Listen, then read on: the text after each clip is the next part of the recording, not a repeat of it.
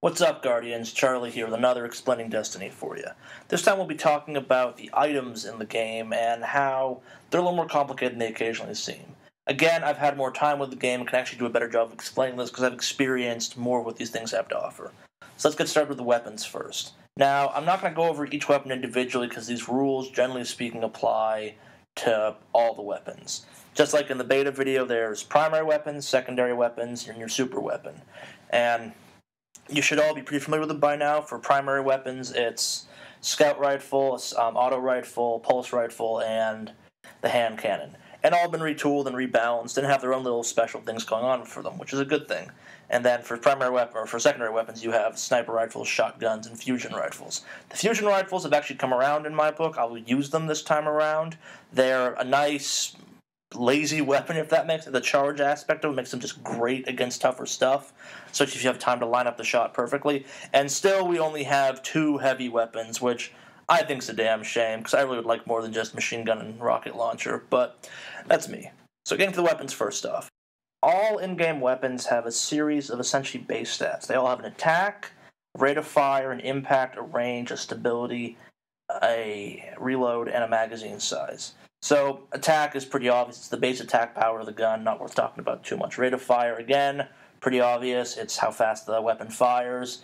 Auto rifles, high attack, high rate of fire.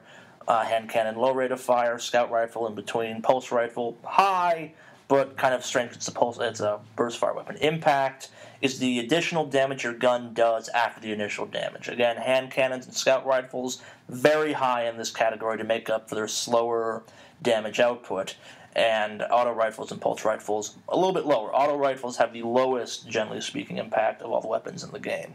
Then next off you have range, which is just the effective range of the gun. Fluctuates wildly from gun to gun. Each one seems to have its own stats for this kind of thing. I have not found that a gun with a low range can't hit stuff at long range. It just has a lot of drift to it, as would make sense. Like you're not totally screwed with a low range in your guns. Next up you have stability. That's how much your gun wavers and bounces around as you fire. Again, if you're used to first-person shooters, pretty common practice, pretty common technique, pretty common stat line to be cognizant of. And then you have reload, which is just how fast your gun reloads. Again, pretty normal thing.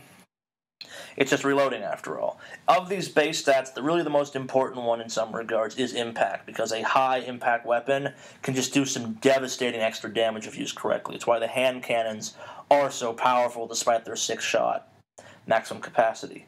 So then after that, a lot of weapons have additional little upgrades to them. So all in-game weapons have some type of damage, whether it's kinetic, solar, void, or shock. Void is the kind of purpley dark matter you see every once in a while. Solar is essentially fire damage, and shock is electricity. Kinetic is just normal bullets. I believe it's lasers technically in the game, but it's no pluses, no minuses.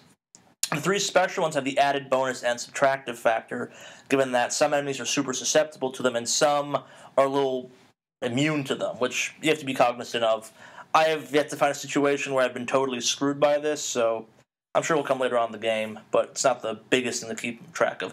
What is more important is that some weapons, generally speaking, greens and better, have a little upgrade tree to them all by themselves. And you unlock this just by using the gun like you do your subclasses.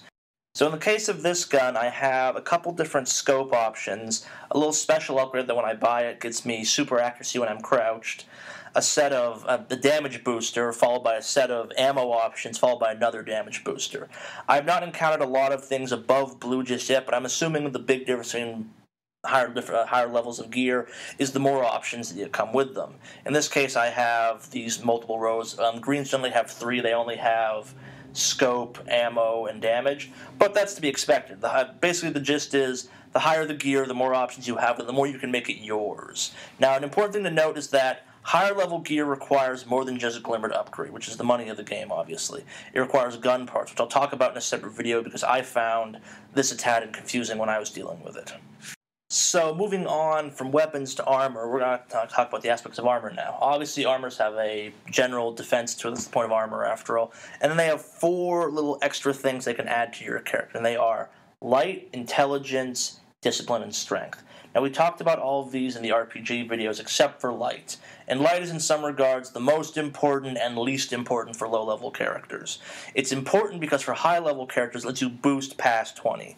Light lets you add extra levels essentially to your character, and thus making yourself more powerful. The intelligence, strength, and discipline all just add to the skills you already have. They would boost your strength, discipline, and intelligence ratings in the rest of the game, and they would provide the passive bonuses to them.